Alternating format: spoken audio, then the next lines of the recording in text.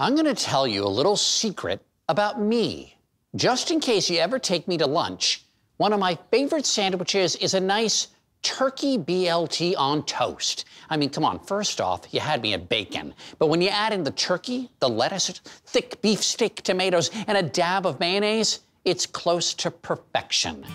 Now, without one historic farming innovation, that sandwich just wouldn't be the same, because BLT wouldn't have the T in its name.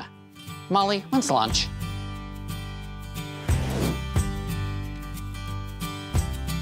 The tale of the tomato is one that dates back to the days of simple farming, when a farmer grew a tomato, then harvested it. But in the early 1960s, an innovation emerged.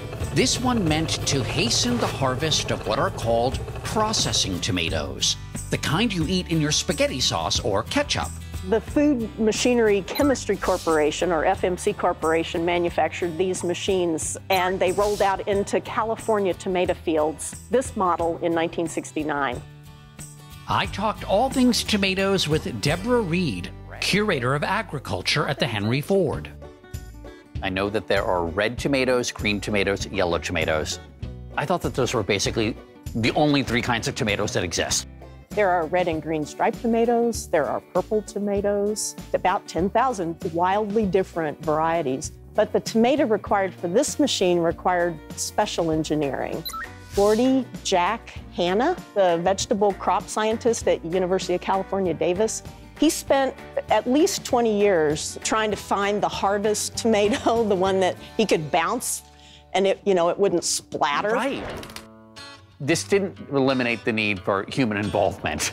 Humans were essential, though it used to take 600 laborers to harvest that square mile, and it would take about 6 of these machines and about 100 laborers to harvest the same. Would you like to climb up on the platform and get a close look?